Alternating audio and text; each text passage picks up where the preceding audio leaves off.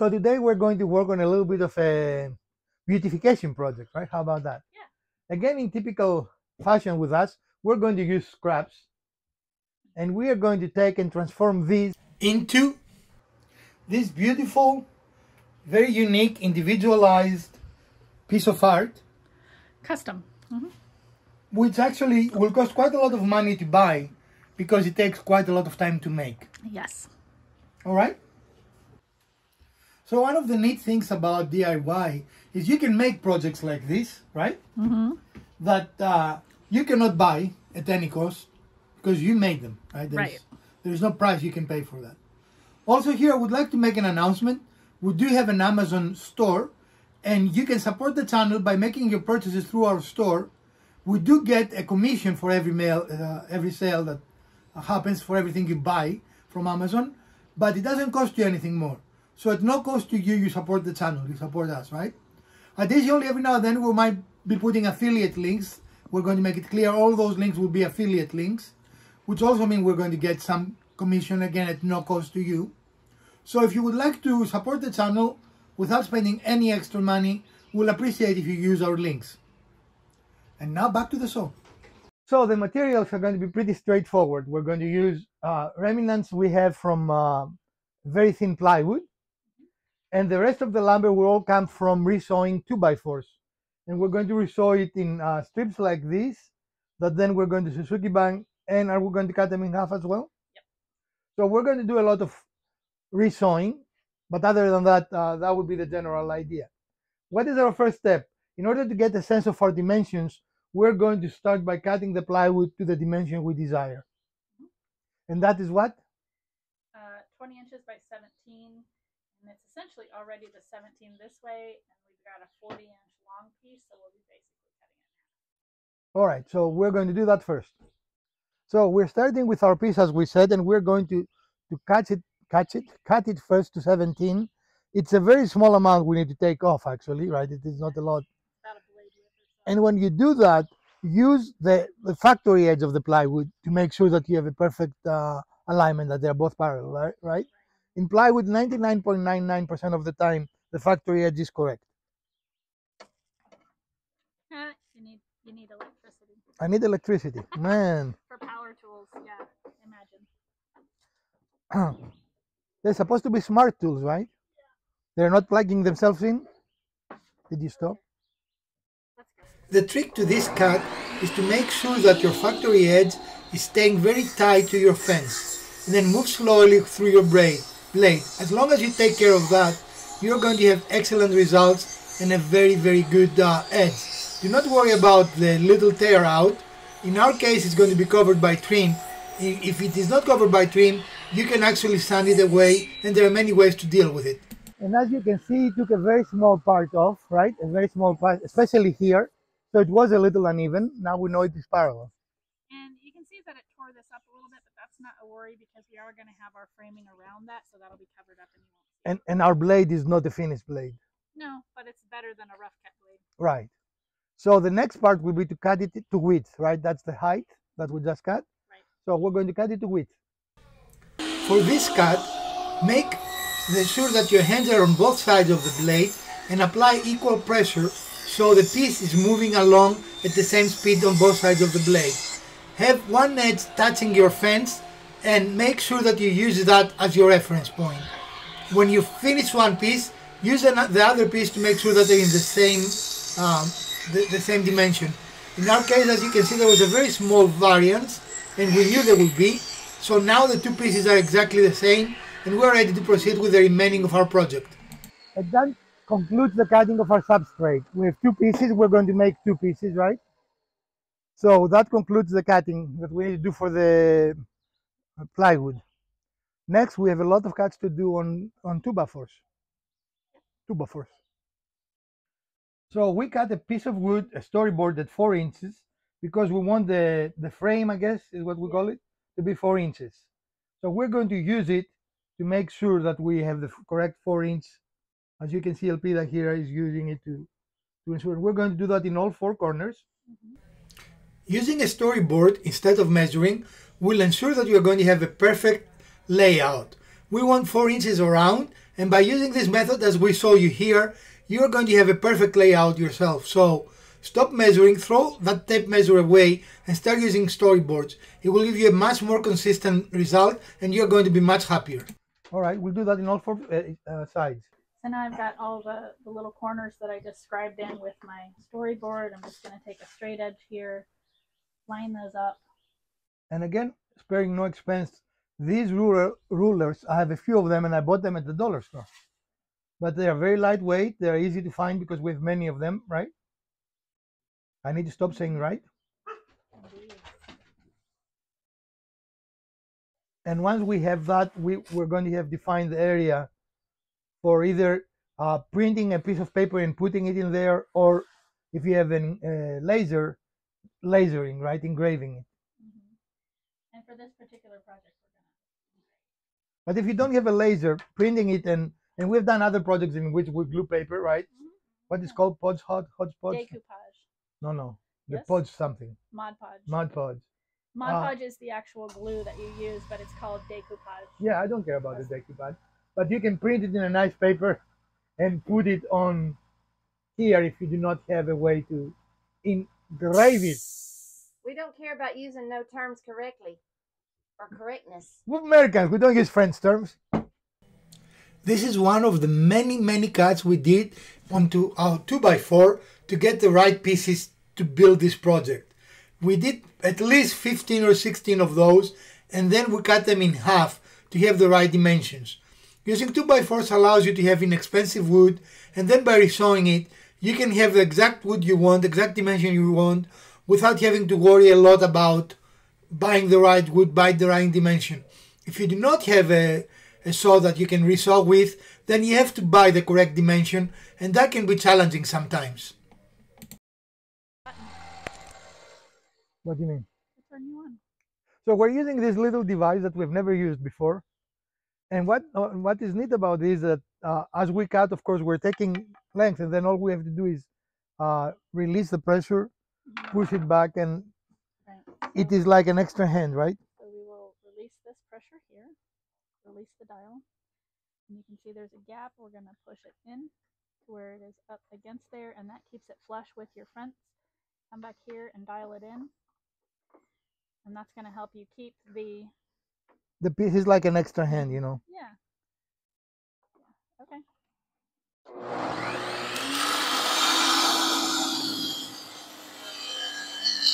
We have about 1 million of these to do. Maybe 2 million.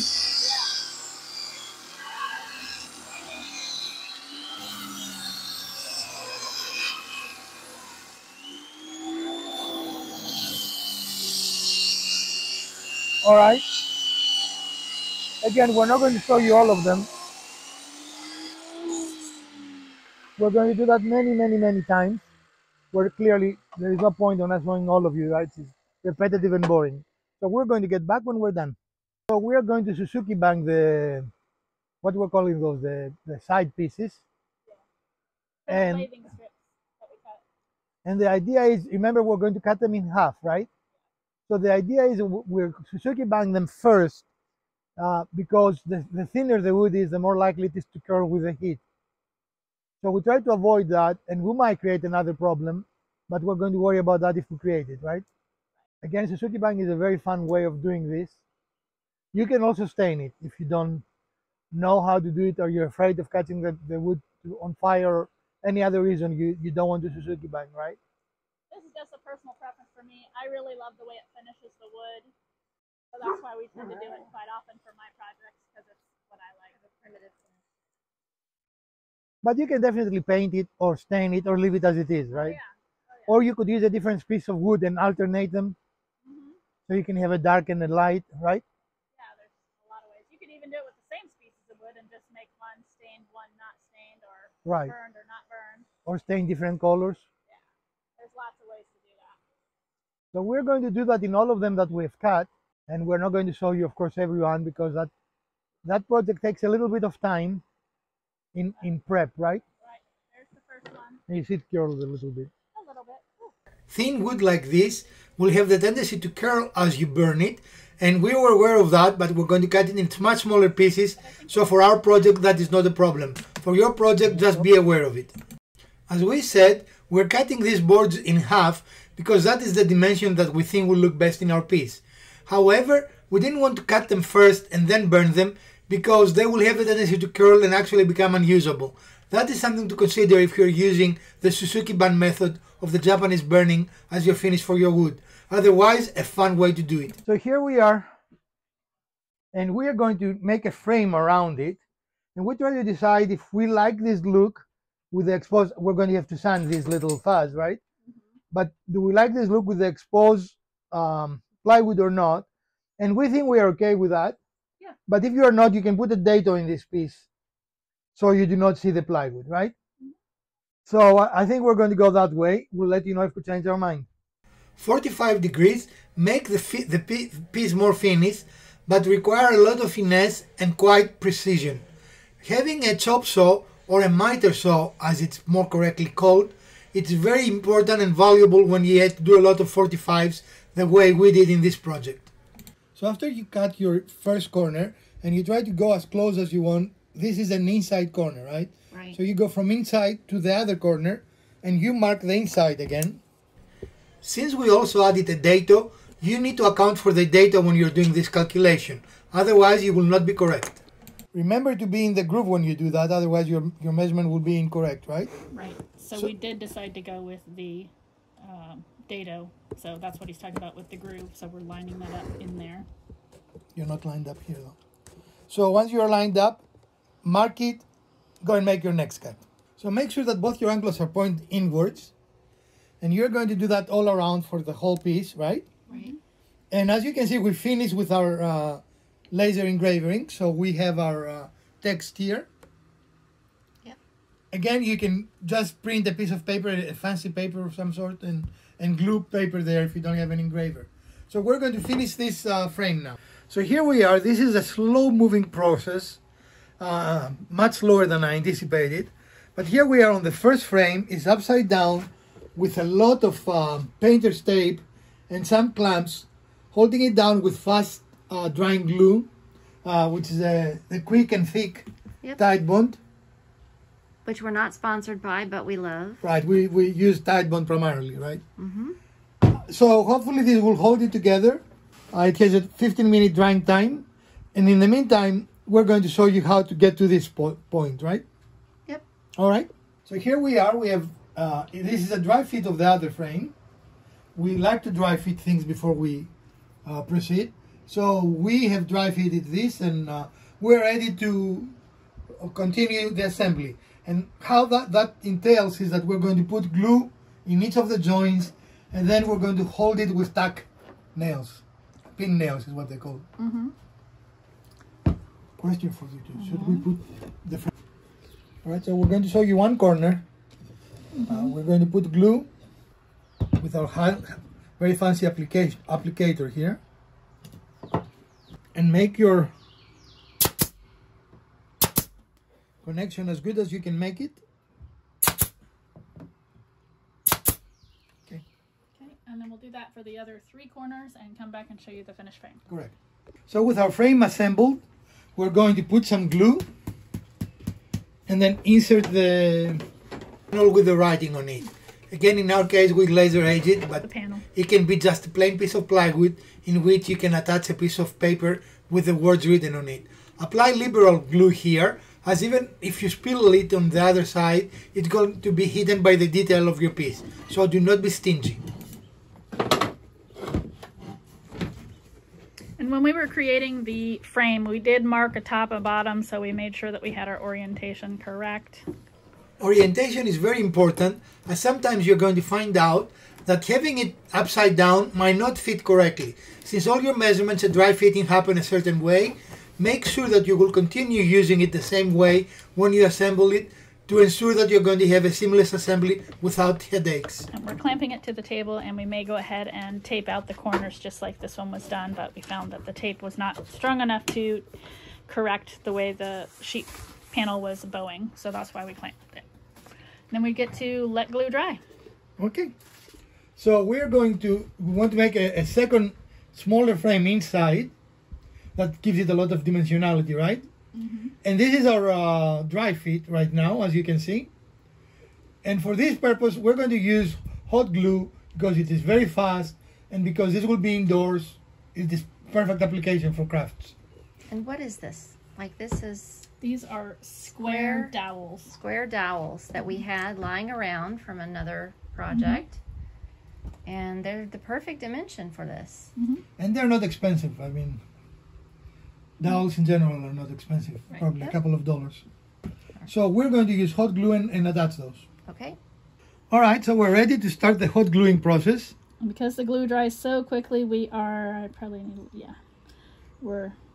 doing 2 people. 2 people. Elpida is using the lines we drew earlier to align them easily and without having to remeasure anything.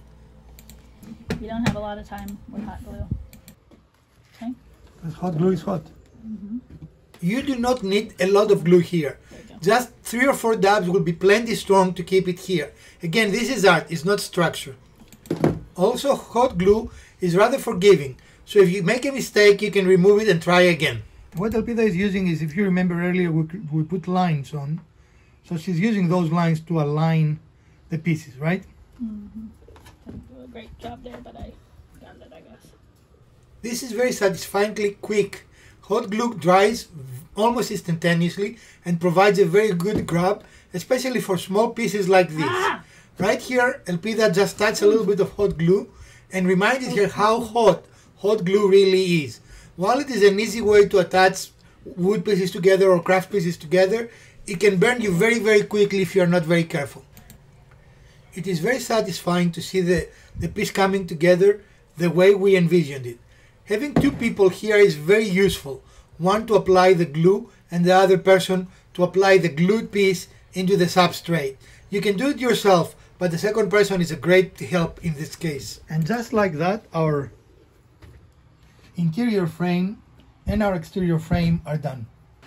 This step took quite a lot of time, since there are a lot of small pieces that we have to attach here, and each piece has 2 angles that we have to cut. Initially we start using our miter saw, but then we moved into a small handheld saw because the pieces were so small and they were not really hard to cut by hand. Sometimes it is the best approach compared to a power tool. Even with a power tool, you can see that's quite a lot of work. It's delicate work, it takes time to make sure you do it correctly, and you do not have place for error. So we got to the end of one side and we needed to make sure we were going to go in the right direction to make it a herringbone. So we put one in place in the opposite direction of the long pieces we have here to keep us on track. And so the sides are going to be this kind of chevron looking, and then as we get into here, we're going to start stacking it so that they are up against each other and give you that herringbone look here, and then also up here. Yep. So now we've gotten more of the background put in, and as you can see, once you start getting to this point, you're starting to do that pattern, herringbone pattern, where they butt up against each other. And so the next piece will come up in here, and it'll just keep going there like that, and then we'll do the same thing at that end. Okay. Our project is moving along, but it is a very slow process, right? Yep. You need patience, and it takes time and a lot of detailed work with the little pieces. It actually took so far longer than we anticipated, Oh yeah. but that's part of the deal, right? You do and you learn. Yep. Now take care not to force those pieces, because you don't want to put those the screens you made apart. Not the screens, but the frames. Right. But other than that, you should be in good shape. Take your time, and slow but steady does it, right? Yes. Hopefully we'll be able to finish a video for you guys, but you will not finish everything we were planning to do. A small handsaw turned out to be the best tool for this, and we switched to that as the pieces became smaller and the cuts became more delicate. Again, this is your choice, and small handsaws have come to the rescue for a lot of our projects in the past. We're getting there. We're upside down, but we're getting there. So here are the two different stages, the big transformation points of our two pieces. Here we have finished the frame, but we have not done anything else, right? Mm-hmm. We of course have done the laser edging, mm-hmm. and it came out very, very nicely. Yeah. And here, and you can see how this changes it, right? Yeah, it totally transforms it. So you can stay something simply like that, or for example, you can just paint it. Mm-hmm. There are some faint lines you can see here, and you could use like painter's tape and align them and then paint them. That would be a faster way to do it. But or you could even, if you liked that framed look, you could still just put the simple frame in it. Right, which is what we did here. Yeah, there's lots of things that you can do with it. Right, there are a lot of variability. Mm-hmm. All right, so next step. And so this is our finished product for today, right? Mm-hmm. And we way underestimated how long this will take, right? Mm-hmm. Now we understand why art pieces are so expensive. Yes, because we were only paid for this. This really took us a lot of. No, for the right amount of money, we'll sell it to you guys. Right. Yeah. This took a lot of time, right? There are a lot of cuts, a lot of fine cuts and fitment, and as I said, it was a lot of time. So we only finished one of the two. Mm-hmm. The other one, you want to bring it to me? It's in process. It's going to be finished, but not for this video. Right. But it will be very similar, correct? Yes. Because we want them to match in a wall, in one wall. Yep. And we might do a little sort or something, show them to you when they are both finished, mm-hmm. and maybe hang. But what we learned from that, first of all, when you have not done a project, don't try to estimate how long it will take you. You will be wrong. Right? Yes. Very wrong. we were completely off our rocker on this one. Secondly, there are ways to do this faster. And one of the ways will be not to miter the corners and not to dato the frame, right? Yeah, that took some time. You can certainly do it faster, but it will not look as finished and as good looking in the end. Ultimately, it is whatever you like. The datos, as you can see here, they can't really see it. Provide a much better fitment, but they take much more time. Right. Easily 4 or 5 times than if you make straight cuts, right? And so this is the profile of it, and that's one of the angle cuts. And that's how it fits. And so the backing plywood fits right in there, so it looks. And as I said, it nice. Makes it very finished. There's no question about it. Mm-hmm. And you can see the edge here that all you see is that. And you don't see the plywood substrate at all. Right. And that makes it look nice. Mm-hmm. But again, it takes time. If you want to save some time, you can make straight cuts here and just put it on top. Mm-hmm. That will save you a lot of time. These, I don't see you can save a lot of time. This is a very... Not if you're going to do this. It's a very time-consuming process. So the cost of this really boils down to time, right? The material for us was scrap. Right. We didn't have any cost. And what equipment you use? A lot of the cuts actually were done with a handsaw, as you saw in the video. For this fitting part. But most of the cuts can be done with a handsaw. Right. We did use a table saw, and we use a table saw to make the data here as well. Mm-hmm. You can use a router table mm-hmm. to do the same thing, but you need one of those two tools. Datas are very hard. What am I saying? Just that's one of the things. So we took a 2x4 and that's what's left from it. Yeah, that's what's left of it. And so that's how thin we cut them. Right. In order to make these, and we also ripped them down the middle so that they were half the width there, and that's what's making these. But it took us time to cut these down from the 2x4, and we had to cut quite a few. So we took a length of this mm-hmm. and made many lengths of this. Mm-hmm. And then we took this and Suzuki bind them and made this. Right. So there are a lot of process time there as well, right? Mm-hmm. I think that's part of why it took us time. Right. And we learned a lot. I think the second one would be a little faster. Yeah, for sure. In the process. But what did we learn, ladies? Allow a lot of time. Hot glue is hot. Hot glue is hot. I relearned that lesson today. But it's also wonderful for projects like that. Yeah. For this, it's invaluable because it's a very quick, easy way. You're not going to see any type of fastener holes, for instance. And it just holds it in place very, very well. Absolutely. Also, take your time. Mm-hmm. This is for a patient, challenged person like me. That can be a very frustrating process, right? It just takes... It is very detailed, and you have to make each piece one at a time to make sure that it fits. Because if you don't, then you're assuming everything is exactly perfect from side to side, top to bottom, and that's not always the case. And I'm sure that even though we're going to use the same process, the second one will be somewhat different than this, right? I mean, it is the nature of the beast. And visually, you can't tell if any of the angles are off or different than, you know, say whatever your main angle is, but when you're cutting them, that's when it makes a difference. And part of it is because a lot of little details, like if these are not perfectly parallel, the angle will change a little bit. And of course, this wood is not perfect. There are going to be some bowing or some... In fact, when we were ripping it, we found that out. Right. The thickness of the 2x4 was different so along even the length. A change in thickness will change your angle. Right. In a perfect world, this angle is 45 degrees. But we found out our world was not perfect. Nope. Not even close to perfect, right? That said, I'm still very, very pleased with how it has turned out.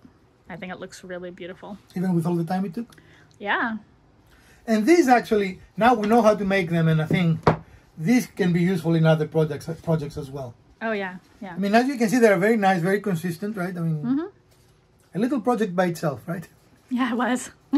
And, you know, we're really set on using materials that we have instead of buying additional ones. And so all of the pieces that we have obviously came from the shop. We had them on hand, but we had to modify exactly what the source was to get the finished product. And just for point, this is called resewing, right? We resew a 2x4 and make this, whatever the dimension is, I don't know. They're like... It's a 2 by something. Yeah. Quarter inch, maybe. But yeah, I mean, but by resewing, you save money. To resew, you need to have either a table saw or a track saw. It is impossible to do it with anything else than one of those things, right? Well, folks, this is our episode for today. It's getting dark outside and I haven't started editing yet.